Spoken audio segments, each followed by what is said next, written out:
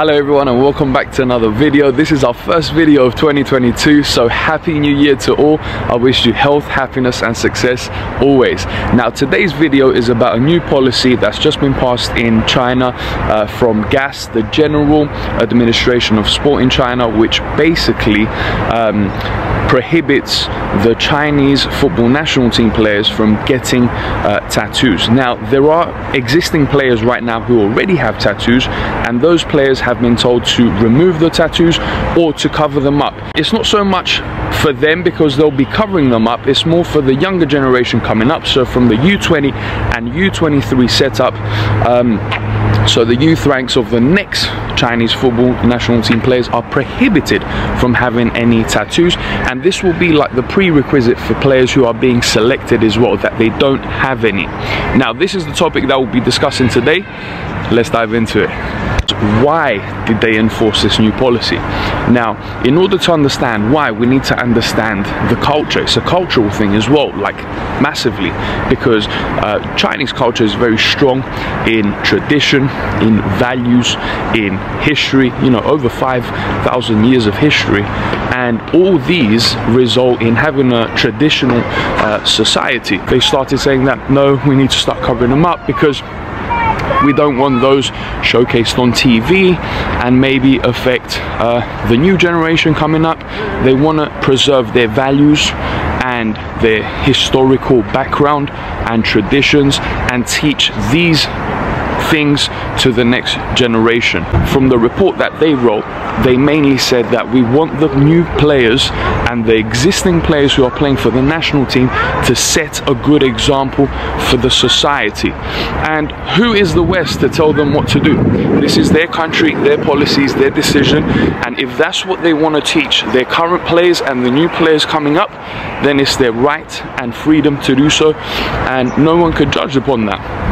So my understanding is that they're trying to preserve the culture, and there's nothing wrong with that. Next part is about the naturalized football players who play for the Chinese national team, like the Brazilian Elkerson and Nico Yenaris, also known as Lika, who his dad is Greek Cypriot but his mum's got Chinese ancestry, and a few other Brazilian players who are basically naturalized in order to enhance China's chances of making it to another World Cup, because the president of China, Xi Jinping, loves football, and what he wants to achieve is during his era he wants to see China make it to another World Cup, because the last time they made it was back in 2002 in Japan and Korea, and they haven't made it to another major tournament like a World Cup like that ever since.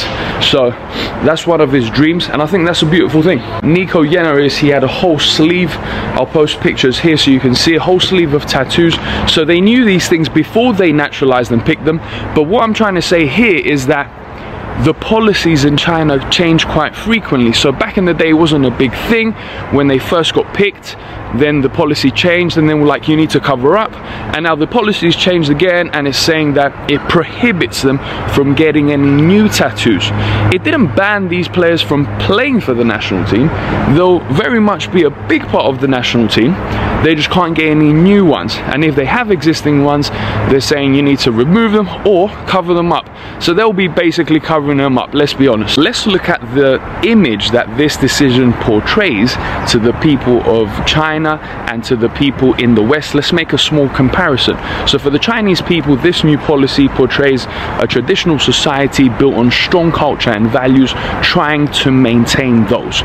Whereas for the West, it might have been seen as an old school decision, because tattoos right now are widely accepted in the police, in schools, like teachers can have tattoos, football players, so they don't need to cover them up, and I'll post pictures here so you can see. So it's a different culture and a different understanding of these, but this doesn't mean that tattoos aren't popular in China. They are. They're actually widely popular in China, especially for the younger generation now coming up. I see loads of people, even my age, in their 30s, have loads of tattoos. But if more and more jobs like now within football they kind of like prohibit them, then I think more and more people in China will think twice about getting them, because then it will kind of like limit their chances of getting a specific job. Why people get tattoos in the first place, both in China, the West, every place in the world. I'm heavily tattooed myself, and I've got over 60 tattoos on my body, and I'll post a few videos and pictures here so you guys can see. Then I'll tell you my experience first. I get them because they represent things like family, background, heritage, people I love, things I love doing. And when I see those tattoos, it's not only a form of art and something that looks good on the eye, at least in my opinion, it also represents things that I love and respect in my life, and things that, you know, represent me. My left sleeve, for example, I have family related tattoos and things to do with my British and Greek heritage, and then on my right side I have things like the Chinese dragon, or like Chengdu pandas of me and my wife basically, which represents Chengdu because I love this place. Most people, when they get a tattoo, they normally get it because it means something to them, and other people might get some tattoos not because something has a great meaning to them, but because they just like the art of and the way that a tattoo looks like. And this is the same in China as well. People get tattoos for the same exact reasons. The last 5 or 6 years, there's been many high-profile football names like Hulk and Oscar from Brazil, Carlos Tevez from Argentina, and many more who have come to China to play football and basically make money, make bank. Recently, there's been a salary cap introduced in China because many teams were going bankrupt because they were playing all these foreign players loads and loads of money, and in general their expenditure was so much compared to what they were making back that it was hurting Chinese football now and in the long run. And if we compare the Chinese national football team compared to like countries like South Korea and Japan, whereas their football teams make it to most of the, you know, World Cup tournaments, then they were like, well, why are we paying like 3 times more money in our Chinese Super League than what they are paying in South Korea and Japan? And we're not really benefiting from this within our national team also. So I think it was a good decision, and the salary cap is capped around $3.3 million annually per contract, so that's the highest they can make. Now if there's a player here who had signed from before the salary cap was introduced, they can see out their contract, and then the new contract wouldn't be as high as the previous one, it would be capped.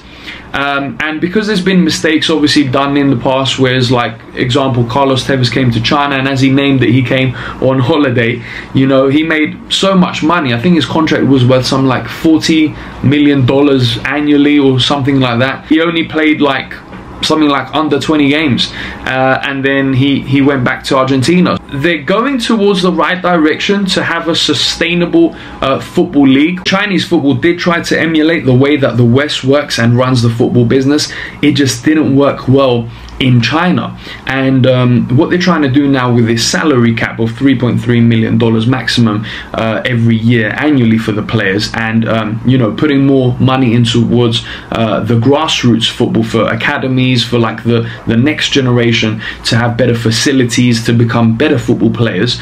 This will only help Chinese football, and it will, you know, keep it sustainable for the future, and hopefully we can see China make it to a World Cup again. They don't want to be influenced by the West, and they don't want to be influenced by anyone else. My understanding is they just want to do it their way, and there's nothing wrong with that. Let's make a conclusion. And as I've got previous professional football experience, and having played for a number of pro clubs and also for the Greek national team under 17s and under 19s, I'll post a few pictures here, although my hair was a little bit weird back then. I want to say that prohibiting the players from getting tattoos or getting any new ones doesn't improve their skills or technique, no, and I think most people will agree with this.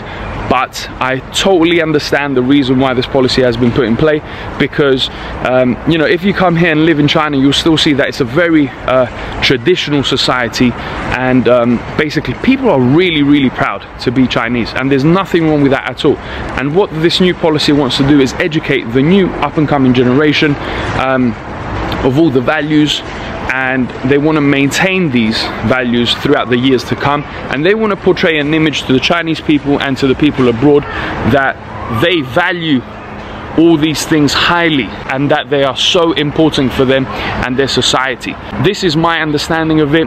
Let me know in the comments below what you think. Does this decision make the team better, or the reasons why you think this has happened? I'll be very interested to see your comments, and as always, like, comment, subscribe, and I'll see you on the next one, guys. Take care. Peace.